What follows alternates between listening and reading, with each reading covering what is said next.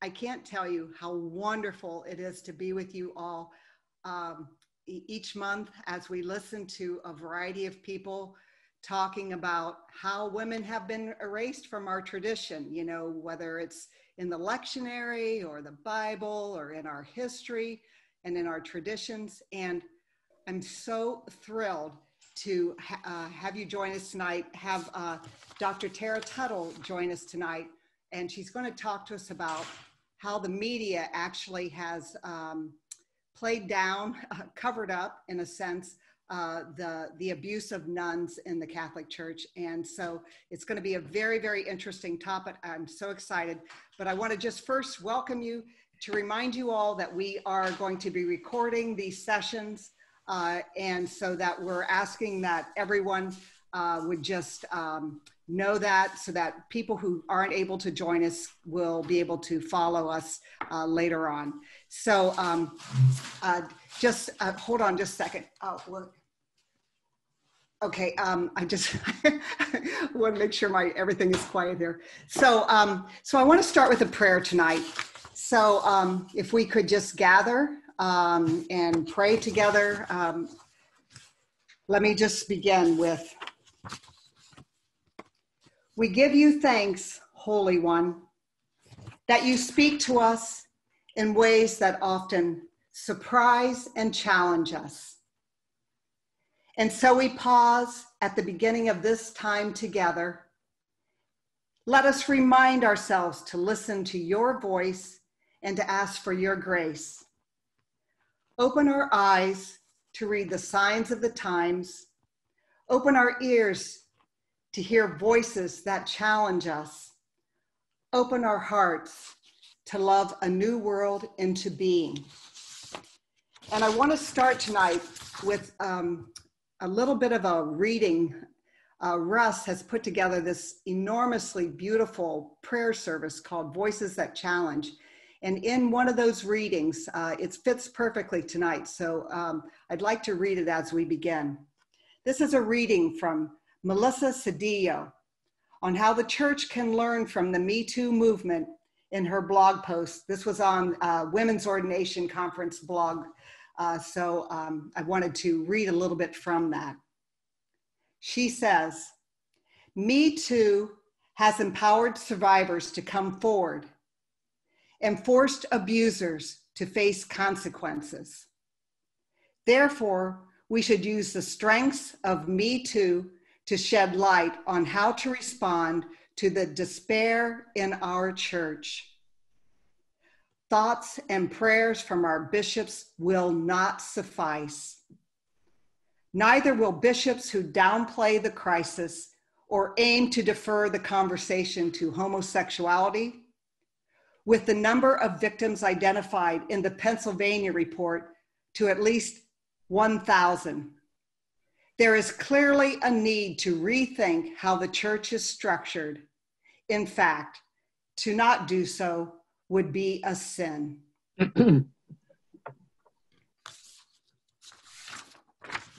Amen. So I'm going to start by introducing our speaker tonight. I am so thrilled.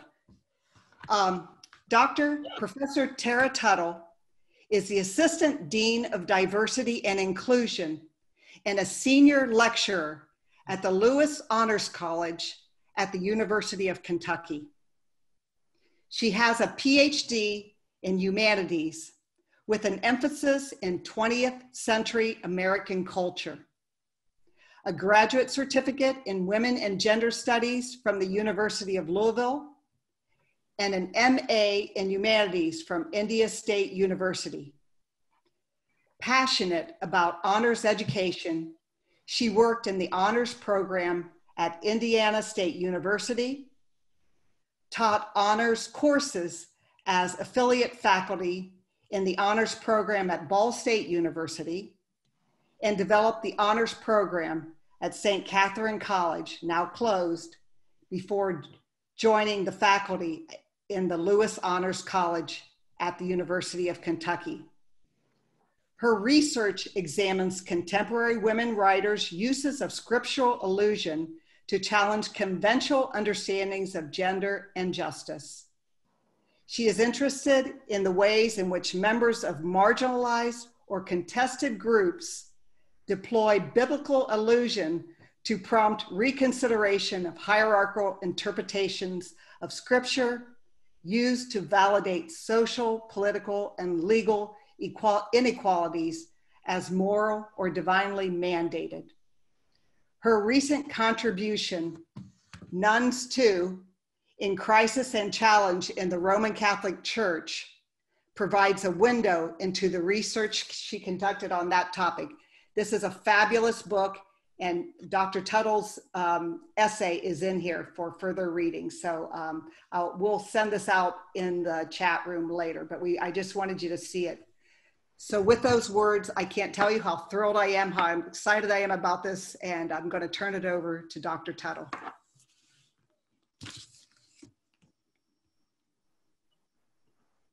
Thank you so much for that kind introduction, and thank you everyone for coming out tonight. I'm just humbled by this turnout and this global audience. That's so incredible. Thank you. I want to start by saying that my dear friend, Sister Mary Louise Edwards of the Dominican Sisters of Peace of St. Catherine is with us tonight, and she has been central to my spiritual formation and edification, and this piece wouldn't have been written if she and the Dominican Sisters of Peace hadn't made me absolutely fall in love with nuns and sisters. But I also want to start with a trigger warning. This presentation repeatedly refers to sexual assault and may be upsetting to some viewers. Please prepare or care for yourselves, and of course, step away from this conversation if you need to, and reach out to support professionals if you need to. Anyone can call the National Sexual Assault Hotline at 1-800-656-4673, 24 hours a day. So this is from my chapter called #NunsToo, Media Coverage of Sexual Violence Against Nuns and Sisters After Me Too. The sexual assaults of women religious is, of course, not a new story. In 1994, an Irish nun, Sister Maureen O'Donoghue, prepared an extensive report for the Vatican on just such abuse of nuns by priests in 22 countries. It was shelved. In 1998, the National Survey of the Sexual Trauma Experience of Catholic Nuns by John T. Chibnall, Ann Wolfe, and Paul Ducrow provided data suggesting as much as 40% of women religious had experienced sexual assault.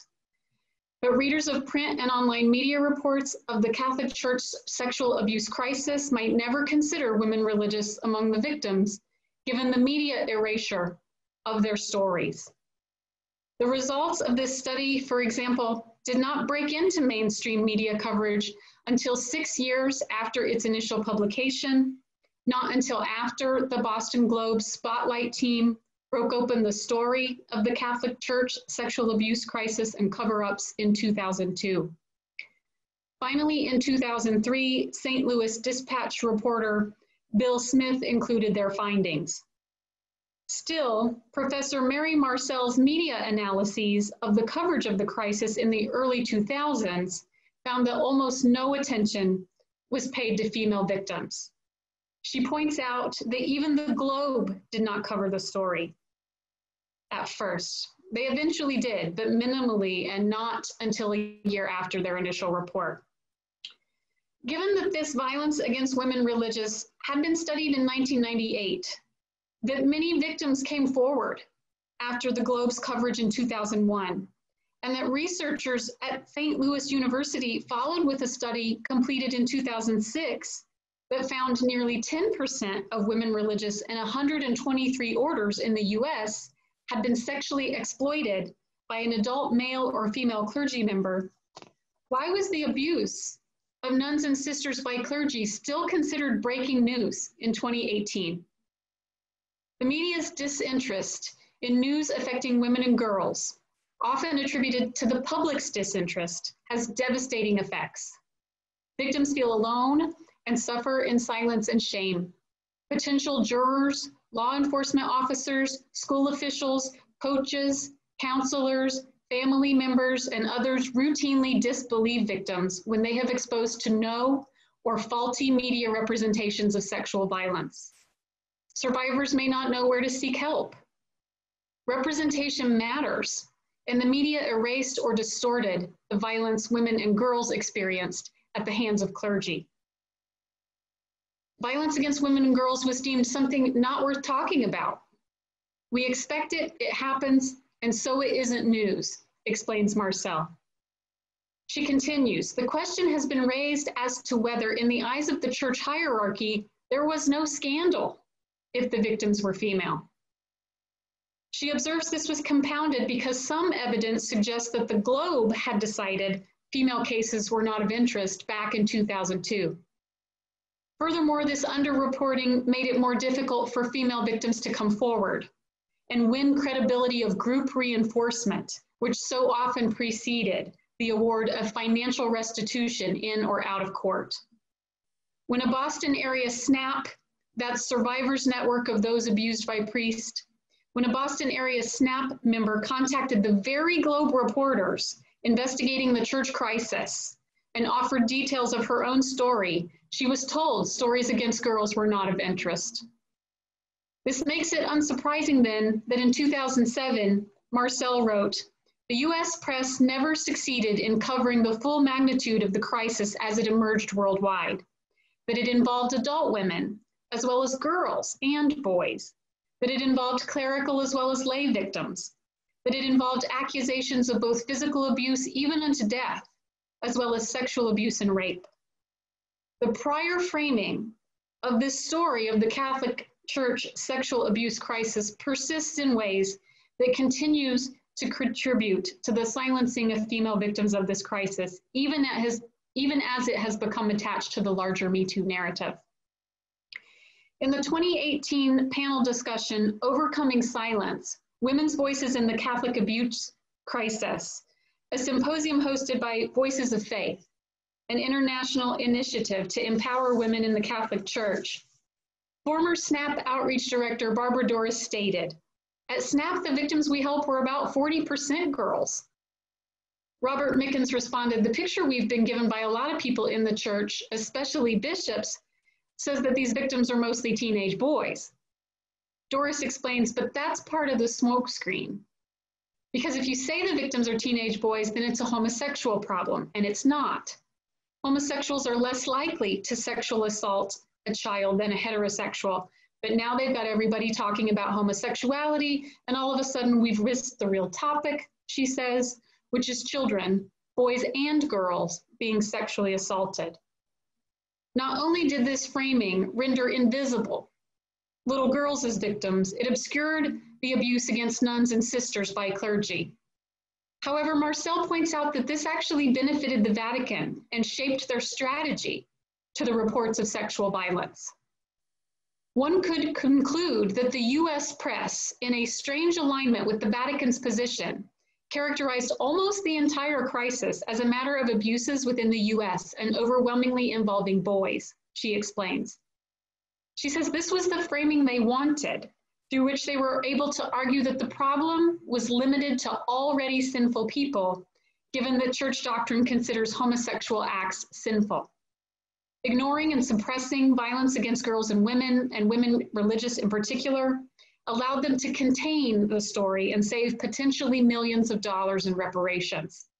The media, by deciding violence against girls and women wasn't newsworthy, and by creating or at least accepting this homophobic and pedophilic framing, became complicit in the ongoing suppression and enduring abuse of other victims.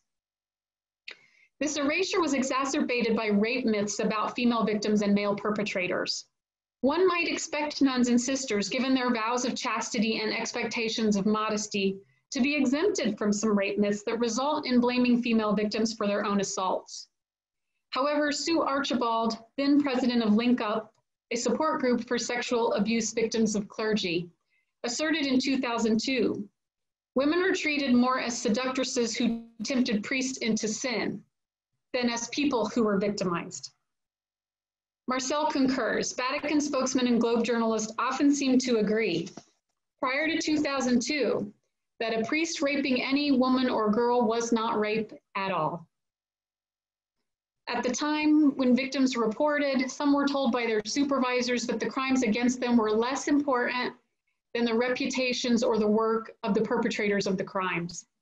For example, Dr. Rocio Figueroa Alvear, a theologian at Good Shepherd College, was asked to help in the cause of beatification of Herman Doyle, who had assaulted her as a young woman in the lay movement Sodalizio. When she reported his abuse to deter the beatification, she was blamed and blackmailed. She was told by the priest to whom she reported Doyle's crimes, "What happened to you was nothing. It doesn't matter. I'm sure that you seduced him. And it doesn't matter because we need a saint." Following this dismissal of her trauma, like many other victims, she didn't go public for years. Despite widespread abuse and a pattern of victimizing sisters and nuns, many victims of sexual assault by clergy believed they were alone. As a novitiate, Doris Wagner was raped by a priest and left her community in 2011. At the time I wrote this chapter, the priest remained among that community. She says, "It's ridiculous to say this now, but at the time I still thought I was the only nun that had ever been raped by a priest because, you see, I had never heard of similar instances. I thought I was the only one." Failures of the supervisors in the institutions to respond in just or victim-centered ways meant that many survivors of sexual violence at the hands of clergy became silent carriers of trauma. They were treated in their organizations the way other victims of sexual assault had been treated by the press. If violence against women who have devoted their lives to God and have practiced chastity is not deemed newsworthy, what does this mean for other victims? If even nuns did not receive assumptions of innocence in the media, would any others? Marcel affirms, "It bears witness to the most striking abuse of power that even a woman who is celibate becomes blameworthy or punished for her own rape. The very most continent and non-sexualized persons living out their celibacy by choice did not succeed in gaining sympathetic coverage by Globe reporters."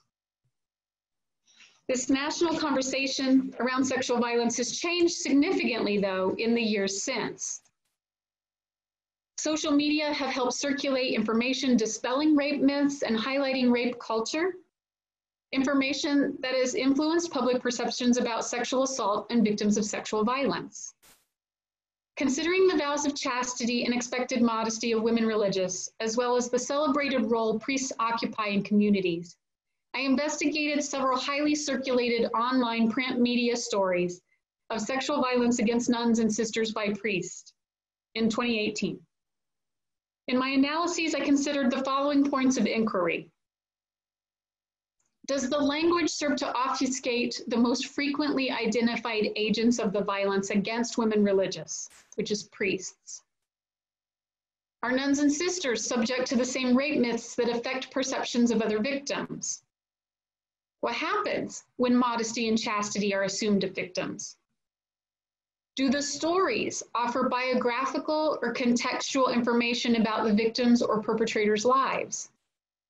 Does the language lead readers to doubt the credibility of nuns and sisters? And who is blamed? Researchers Ashley Sifkas-Andres and Cassandra Alexopoulos point out that in many media reports of sexual violence, the use of nominalizations such as battery or violence serve to obfuscate the agents of such violence. They explain, specifically, the use of words such as claim or admit can elicit disbelief among readers, compared with state or report. Verbs that imply that the writer didn't believe what the original speaker said was true were also noted and referred to as language of doubt. These words include admit, allege, claim, concede, confess, lie, misinform, purport. Language of support, on the other hand, employs verbs and adverbs which imply that the writer endorsed, supported, or believed what the original speaker said was true, such as acknowledge, disclose, divulge, foretell, forewarn, indicate, mention, note, recall, reveal, let on, let slip, make clear, and point out. In my review of 19 reports on the sexual abuse of nuns following Me Too, I was pleasantly surprised to discover that these articles contain almost none of the verbs indicative of doubt. When sexual violence against women religious was finally covered, the victims were treated as credible, but problems still persist. Since Me Too and Nuns Too began on Twitter as a hashtag phenomena, I start by examining the most widely retweeted news items on the sexual abuse of nuns. Many of these articles include language of support, but they vary widely in their framing. The New York Times article, Pope Acknowledges Nuns Were Sexually Abused by Priests and Bishops, by Jason Horowitz and Elizabeth Diaz, possesses both a headline and an opening sentence that include one of the verbs that constitute language of support. However, by mid-article, their failure to center victims of abuse or even to center the crime of abuse itself becomes clear. Horowitz and Diaz give Pope Francis quite a bit of space in the article, quoting his defenses of the Vatican's response to their crimes. They quote Pope Francis at length. And as the head of the church, their inclusion of Pope Francis's remarks makes journalistic sense, but what they omit could significantly affect public understanding of the scope of the Vatican's inaction on the issue. What the authors of this article fail to acknowledge or put into context is that Pope Francis's words do not include language of support, but instead shield perpetrators' names and use passive constructions. Horowitz and Diaz offer no commentary, nor quote any reaction to the decision to dissolve an order of nuns, rather than to simply oust the perpetrator. They do not inform the readers of the aftermath of this response. What happened to these nuns? Where did they go? Were they given any treatment for the abuse? The authors fail to address these questions, allowing Pope Francis's words to do the work of undermining support and perpetuating problematic aspects of media responses to sexual violence, even as they may be striving to support the nuns who've experienced abuse themselves. Of the case in Chile they cite, Horowitz and Diaz write, current and former nuns said women had been removed from the order when they reported the abuse. But removed by whom? What happened after they were removed? Where did they go? Were they relocated? What happened to the perpetrator? These details remain unaddressed. Citing a case in Malawi in which priests impregnated 30 sisters in one congregation, though they do identify the pregnancies as the result of the priest's actions, they simply offer as the outcome of their reporting to the archbishop that the sisters, quote, were replaced. Again, by whom and where did they go? What happened with the pregnancies? Were the women thrust into poverty, single parenthood? What happened to the babies? These omissions reflect similar diminishment of violence against women that Marcel observed in her earlier analysis. Horowitz and Diaz offer little context on institutional failures.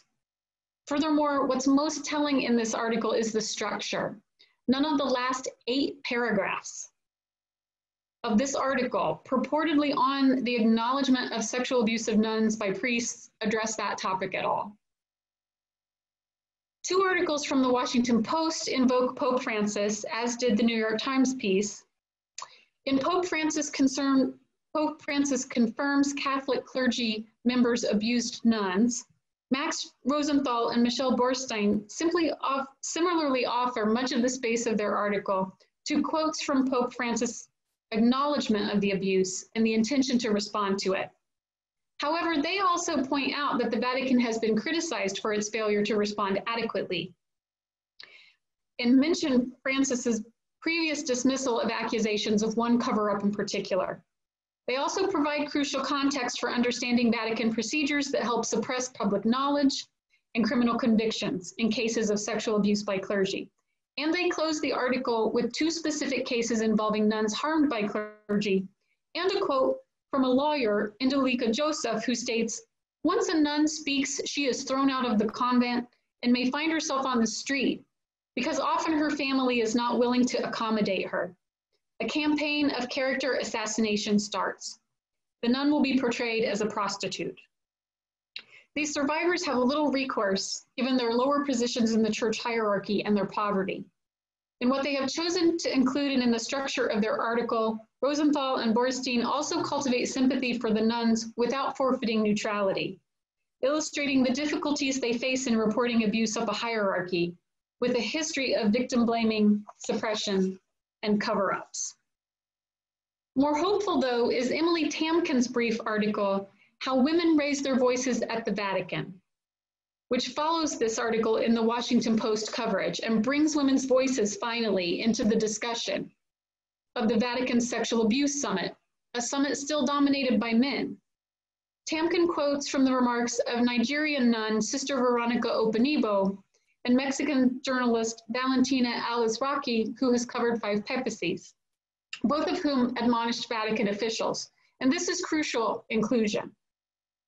This disproportionate harm to women is further illustrated in founder and staff of Vatican Women's Magazine Step Down, citing pressure over nun abuse stories, by Chico Harlan and Stefano Petrelli for the Washington Post. This report explained that it was because of the women's magazine Women Church World's February 2019 report on the abuse of nuns that Pope Francis was asked about the violence they faced, and that the founder, Lucetta Scarafia, and all female staff of the magazine stepped down en masse, citing what they call a newly difficult work environment and a Vatican attempt to undercut the women's voices on sensitive issues, including the sexual abuse of nuns. Harlan and Petrelli describe the Vatican as a male-dominated world and note that the magazine only recently captured global attention after its report on the abuse of nuns by clerics and of forced abortions.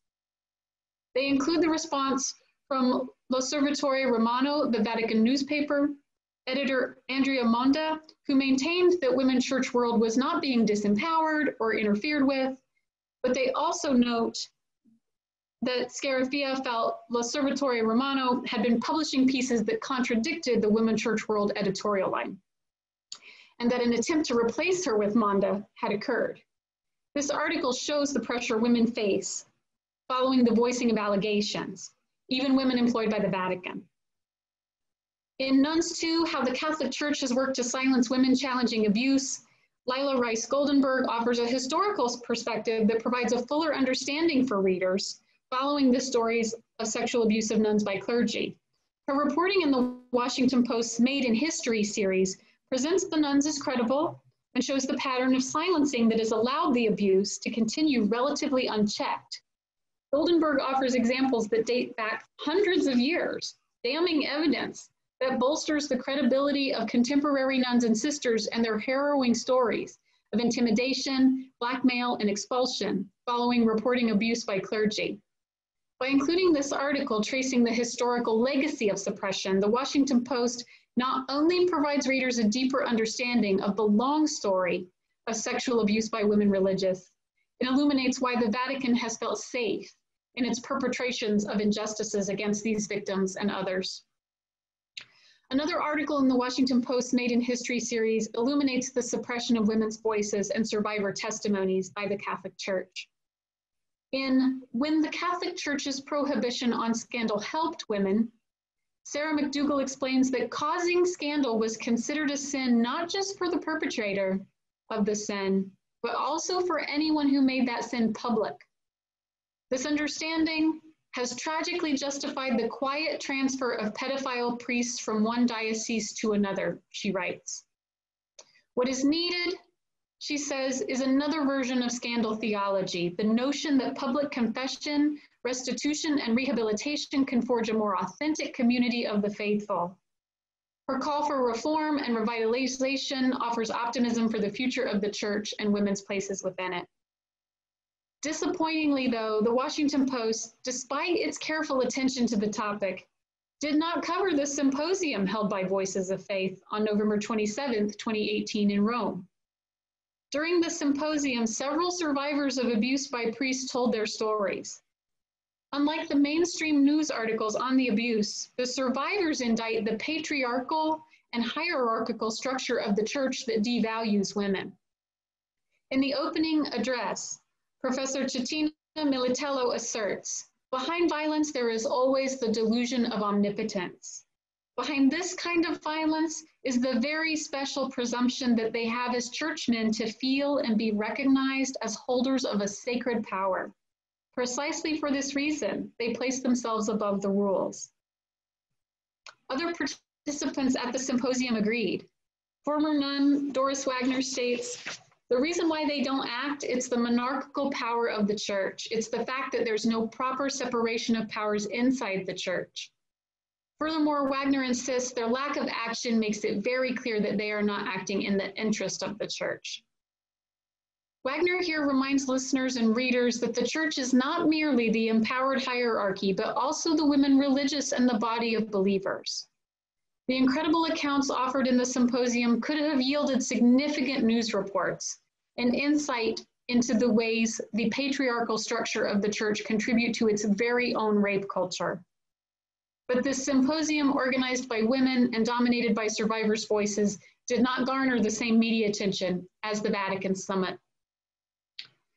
Though prior media framing of sexual assault and the Catholic Church sexual abuse crisis had been tipped towards men and boys in initial reports and responses, the transformative effects of Me Too on media practices are evident in the recent coverage of the long-standing, centuries-old problem of violence against women religious by clergy.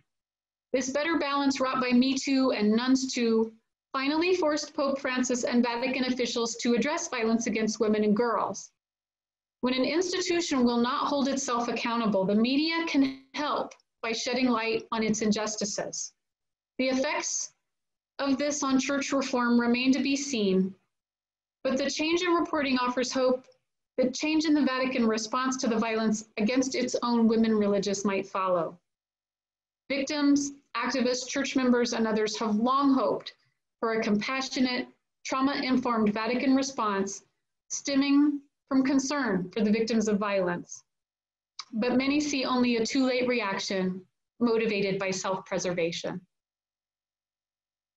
Thank you. Thank you so much, Tara. Oh, wow. Just a few, before I open it up for the question and answer period, just a few comments. I'm not sure if you knew this, Tara, but Voices of Faith themselves were pressured by many people to not do that symposium, and in some cases by some nuns themselves. So there's so much fear in the institution around raising these questions that they really had to push ahead up and against some pretty significant pressure to even have the event. So that just as another piece of that. And it was interesting because Robert Mickens was the MC for that event. And he was, first of all, it was clear that even for Bob, it was like new information, and in a different way, he got it. I think this is telling, even in Catholic media, that's often, very sort of male run and male through the lens of men. And so I think even for him, it was a wake-up call. And he was very frustrated afterwards that there wasn't more media attention for the Voices of Faith event. So it was a significant event and I give all the credit to Chantal Gertz and the whole team for making sure that went forward. The other thing that I wanted to let people know, because Russ will talk about this, is Doris Wagner, one of the women at the Voices of Faith event, will be at our, on October 22nd, we'll receive the Chris Schenck Award for Young Catholic Leadership. You'll get to hear from her firsthand a little bit about her experience as well. I also just have all the admiration in the world for the women who have spoken out against great odds and with a lot of suffering. They have told the story, and it has made the whole church better for women and men. So just wanted to bring a couple of those points out. I'm really so thankful for the beautiful way you've really woven all these pieces together and help us understand the framework for how to look at even the media articles that we receive to see what the language is like. Is it obscuring the truth? Is it supporting victims? Very, very important. So thank you very much. So enough of me talking. I want to let you ask questions. Now, in this forum, what we do is we ask you to open your, unmute yourself, but don't speak until I've given you the call on you, because otherwise we're all talking over each other. So if you have a question, please unmute yourself. You go to the top of my list here, and I will call on you as you unmute yourself. So I see Rita Houlihan, you have opened your mic, so go for it. Oh, thank you. Thank you, Dr. Tuttle, very much. So I'm curious about the abuse of young girls. I know there was the case of in the School for the Deaf in Wisconsin. I believe the priest who was primarily the primary perpetrator there abused both girls and boys, but the boys were more emphasized. So I'm interested to know if there's any research on reporting of young girls being abused also. Yeah, as you mentioned, the crimes against boys are routinely emphasized. So I have not, other than Mary Marcel's earlier analysis, her analysis preceded mine, I haven't seen other research specifically on media treatment of girls in the Catholic sexual abuse crisis. But more broadly, it is harder to get the media to pay attention to girls as victims. And this deals, I think, with the homophobia that is still prevalent in our culture that makes the story of violence against boys seemingly more salacious, but also, of course, patriarchy, which says that boys are more valuable than girls. Thank you. Other questions? Let's see here. Moving to, are there other people that would have a question for Dr. Tuttle tonight? Okay, Cheryl Ann, go ahead. Okay. Thank you. Thank you so much for your presentation. It's been very, very interesting. I've been following the situation of the nuns that have been abused and often killed in India. Do you have any more information about that? No, I'm afraid I don't. Share with us what's happening. Oh, I can't see if I can remember it. I did some work on it about a couple of years ago. Apparently, there were a couple of convents where nuns started to appear drowned in a well, and that was associated then later with abuse by, I think, a local bishop. And one of the bishops has gone through the civil process and found guilty, but there's been a lot of conflict, a lot of delay in the whole process, and I haven't looked into it within the last year or so. Oh goodness, I hate to hear that. I'll definitely look into that. Because my research focused on the effects of Me Too, that meant that certain contexts were more.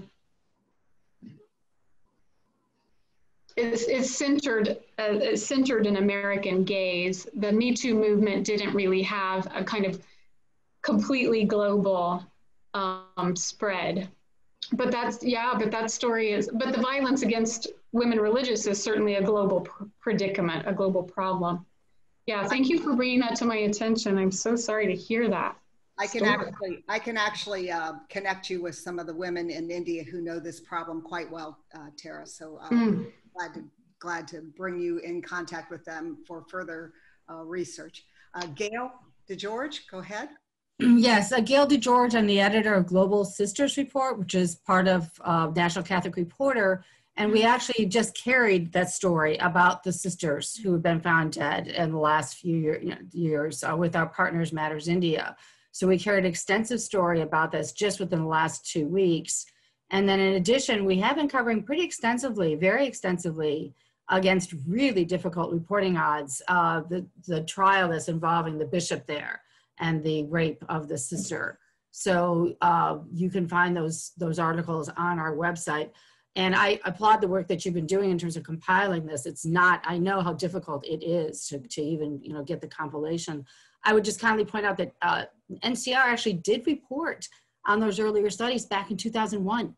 And the Vatican then, even back then, admitted, I mean, when I did some work on this myself in 2018, it was clear that the Vatican admitted that there was an issue and said that there would be, you know, they would address it, and nothing happened. What was interesting in an article that I pulled together, because again, you know, you have to in the media figure out where you're going to focus, is that I reported back on what the sisters in Africa were doing themselves to combat the situation. And it was really interesting about how they were trying to empower their own sisters and training them essentially to thwart situations and that would lead to and avoid situations that could lead to abuse. So that I thought was interesting, that the women themselves were taking some steps in this when the Vatican would not. Yeah, that's wonderful to hear. That's wonderful to hear. Unfortunately, it mimics what we see happening in Greek life, which is where a larger kind of patriarchal institution is failing to respond. So the women within it are trying, right?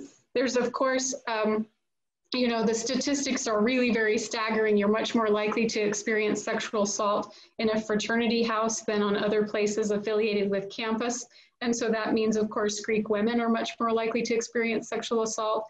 And we see, my sister is a violence prevention advocate. She's the director of sexual misconduct at Vanderbilt, for example. And so, you know, she and I have talked a lot about how impressive their efforts are, the Greek women, to combat sexual violence against women, when we don't see similar efforts from Greek men.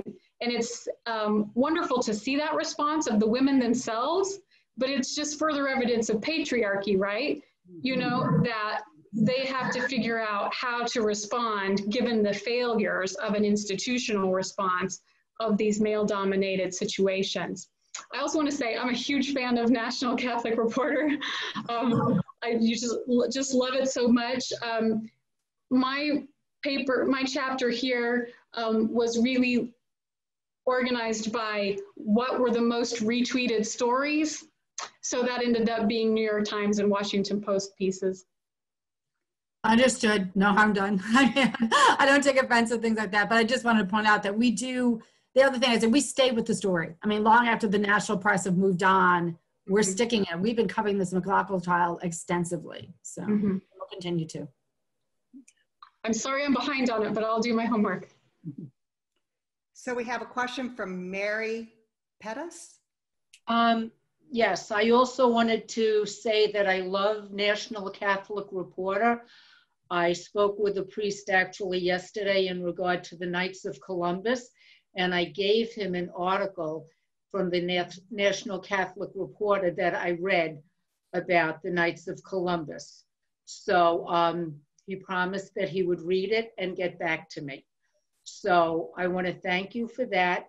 And then the second part is, I just wanted to mention also the, since COVID started, I've been reading more, and I read a book from the 1980s where there was a nun murdered in a hospital. A Sisters of Mercy nun was killed by a priest. And then there's a movie on Netflix about a nun that was murdered in Baltimore in the late 60s.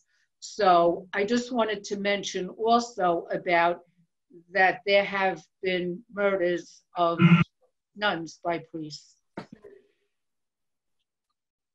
Thank you. Thanks, Mary. So Kay Furlani, you have your hand up? Yep. Okay, thank you. I haven't quite formulated my question, but these are the thoughts that are going through my mind. Is my belief that we are church. We are the church. It is our church. Mm-hmm. Sorry. Kay. Hold up, Kay. You accidentally got muted. Our fault. Okay. Am I okay now? Yeah, Yes. go for it. Repeat Okay. it again. All Sorry. right. What I was starting to say is I'm not sure how I want to formulate my question, but what I'm thinking is that we are church. It is our church, and the failure to not preach the gospel. I mean, it is such a blatant failure in preaching the gospel on the part of of the Vatican, of the clergy, that whole system. And I guess what I'm saying, I'm wondering is, what can we do to reclaim our church and to reclaim the gospel? Because the men, the clergy particularly, are not doing it. That's my question. Thank you so much. Yes, that is a great question. That is a great question. And yes, I share these concerns. You know what has been interesting to me as I have worked more and more in sexual violence prevention is that we don't hear it addressed very often at all. We don't hear it addressed very often at all. Now, I'll be quite open with you. I was raised evangelical fundamentalist and came to Catholicism in adulthood, so I have a different background.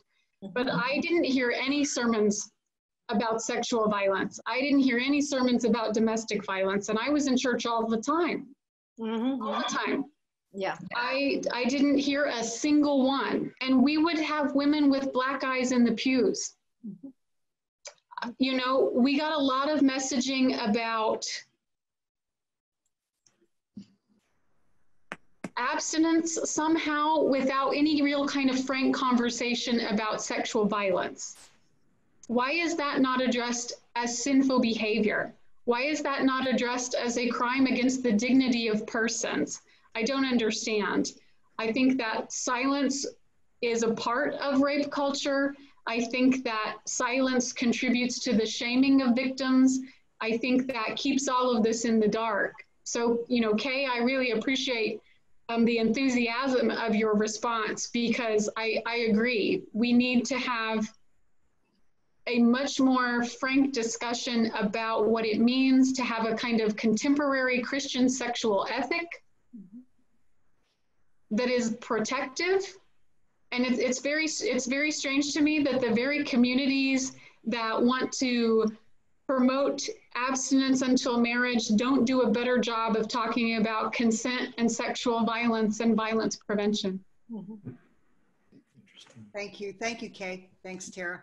I mean, I'm going to be 65 in a couple months. I think I've listened to maybe one preaching from in a typical setting. Now it's different with Catholic Women Preach, but it's but you know, we just don't hear these things. We do not hear it at all, and you're right, Kay. It's wrong. So let's see. We got Peter Johnstone. You want to ask your question, Peter? Yeah, thanks. Tara, thanks very much for raising this whole issue of patriarchy.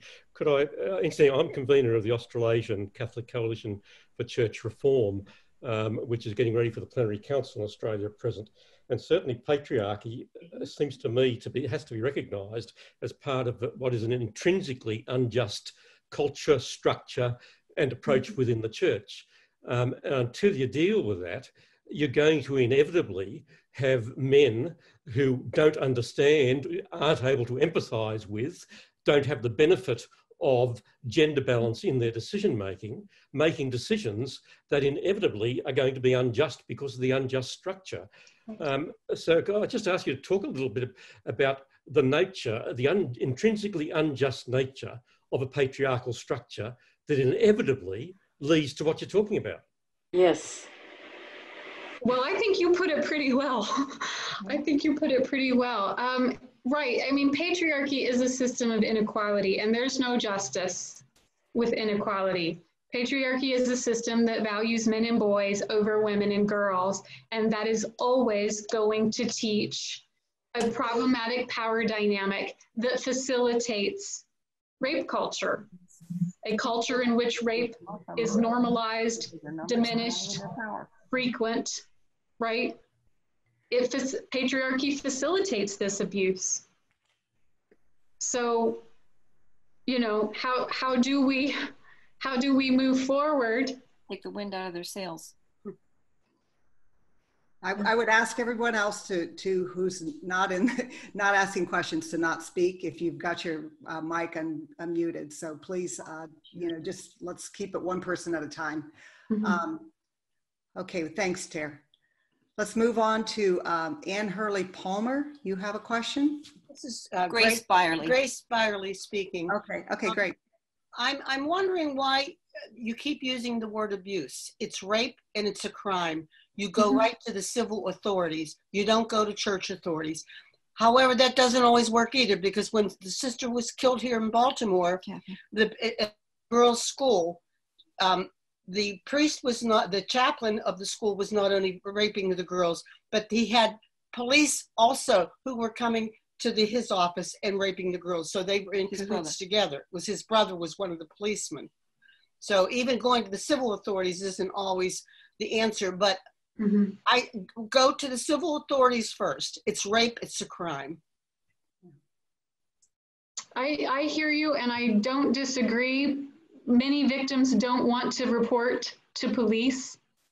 However, because of the institutional failures they experience at the hands of law enforcement, because of the inability for juries to convict at any kind of significant rate, you know, very, very, very few perpetrators of sexual violence face any kind of legal ramifications for their crimes. And the process of reporting can further traumatize victims. So I hear you, it is a crime. And it makes good sense to think if we treated them as crimes and prosecuted them as crimes, that would be a strong deterrent. And I think the institutions have to think hard about their role in reporting to law enforcement, because so often they have not, right? But it's a hard issue, because when we want to have a victim-centered approach, we try not to do anything that makes victims feel further disempowered, and to give them control as much as possible in the response, because sexual violence creates, of course, a feeling of complete disempowerment and loss of control many times. So it's just a hard problem to know how to solve. And we're trying lots of, you know, violence prevention advocates are trying lots of different approaches. But right now, for most people who work at that, in an institutional level, in the university system, which I'm most familiar with, we're trying very hard to figure out how to provide the best care to victims of violence and not heap additional trauma upon them.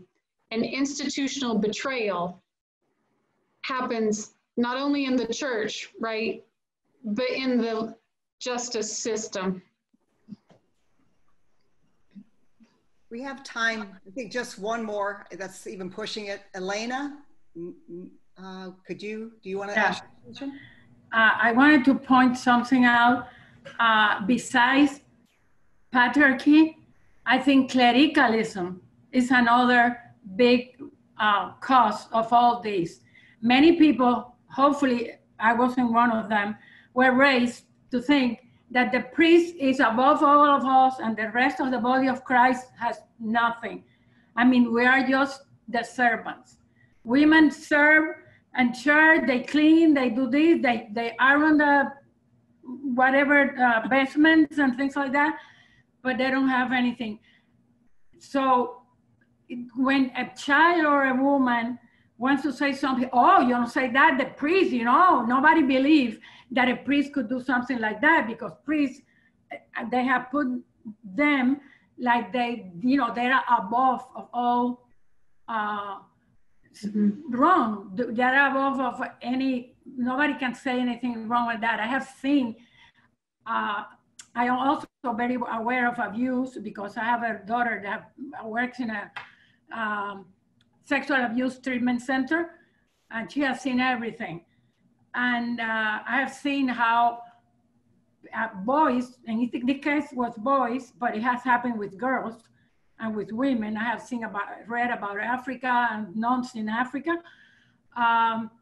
They didn't believe it because he's a priest. He cannot do, it's impossible. So until we realize that priests are not above us, they're not, the last word, or a bishop or anybody. We are as much children of Christ as all of them, although they can,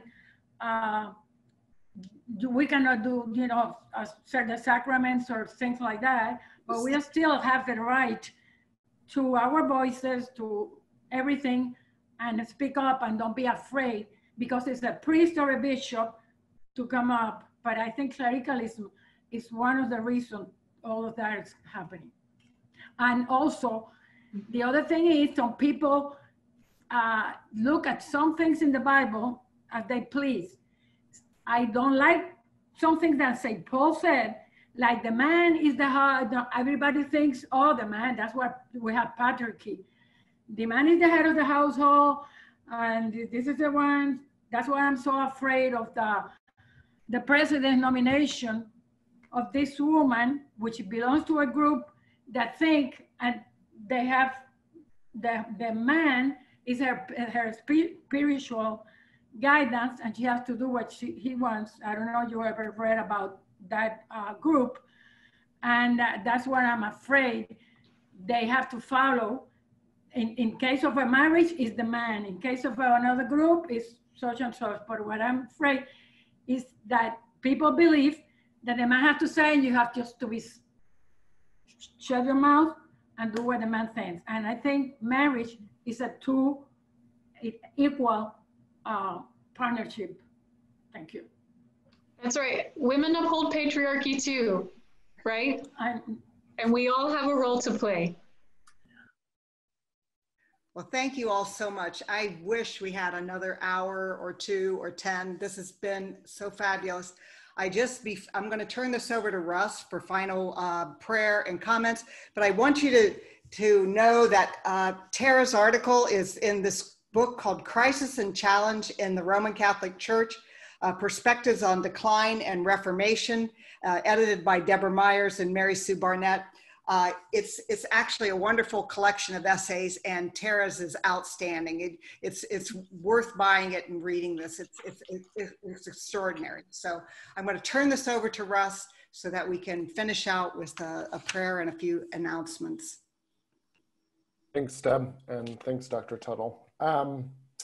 So just a couple announcements. As Deb mentioned, we are going to be having our 30th annual fall event on Thursday, October 22nd, and Tuesday, October 27th. I keep mixing up the Tuesdays and Thursdays, but it's the 22nd and the 27th. On the Thursday, the 22nd, we will welcome Doris Wagner, who's going to be receiving our Christine Schenk Award. We also welcome Dr. Cecilia Gonzalez Andreu, who is going to give us, I think, what's going to be just an absolutely phenomenal keynote presentation on making some sense of 2020 and giving us a direction to look forward and go towards. She's a phenomenal scholar, and I've heard her speak on these kinds of topics before, and she's going to be phenomenal. And then on the Tuesday session, we welcome Father Brian Massingale, who is going to give a presentation on racism and the Catholic Church. So join us for one or both nights. We'd love to have you for both, but we understand sometimes time's limited. You can visit futurechurch.org/2020 to learn more about that. Also, just hot off the presses is our latest resource on Sister Antona Ebo. And this is part of our Women Witnesses for Racial Justice series.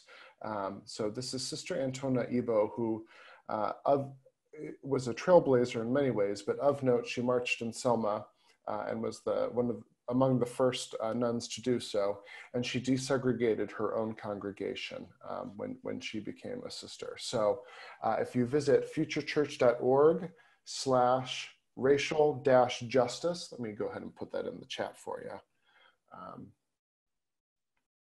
Well, my chat window is hidden behind a box here. But if you go to futurechurch.org, you'll see a slider there where you can download that resource. We're also going to be having some presentations about all of these women that we're going to be lifting up over the course of several years. Finally, I did want to mention one last time, I know that Dr. Tuttle mentioned this at the beginning of her talk, but if you do need to talk to someone, you can always call the National Sexual Assault Hotline. Their phone number is 1-800-656-4673, and those calls are confidential. We also, if you, particularly you or someone you know was abused by a member of the clergy, we would recommend reaching out to SNAP, that's snapnetwork.org. Future Church works closely with them in the church reform movement. And so we trust them. So I wanted to bring those to your attention. I think perhaps, I hope I've captured the prayers of this gathered group of faithful tonight. And so I'm just going to offer some prayers of petition, and feel free to respond at home in any way you'd like to these prayers.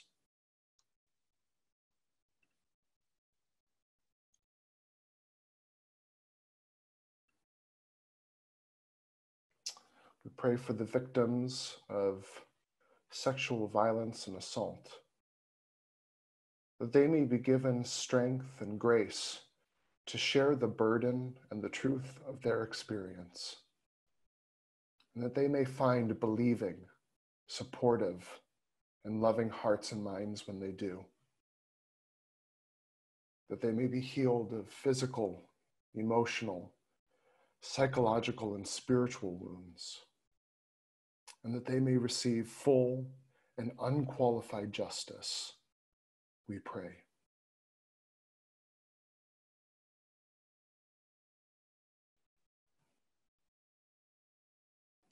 For the empowerment of civil authorities, and for laws and policies that uphold the dignity and rights of victims, for the overturning of statutes of limitations, and an end to immoral use of legal maneuvers and tactics to keep those guilty from justice, we pray.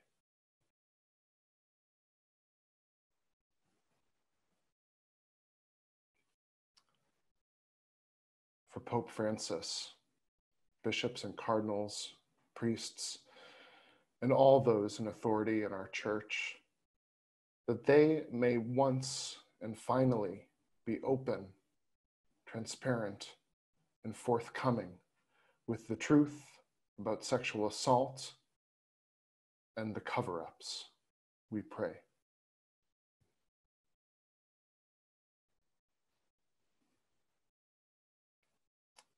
For abusers and those involved in cover-up, that they may be moved to accept responsibility, punishment, and penance for their crimes, to seek professional help, and ask for forgiveness, we pray.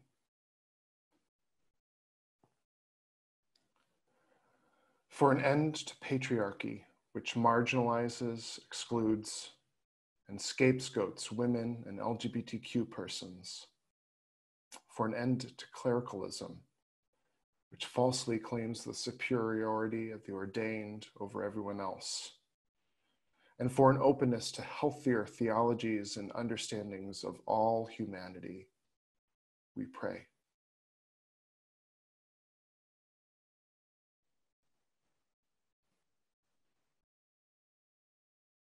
And for all of us gathered here, that we may be emboldened to bring up uncomfortable topics, to speak out plainly, courageously, prophetically against individuals, systems, and structures that abuse and silence, we pray.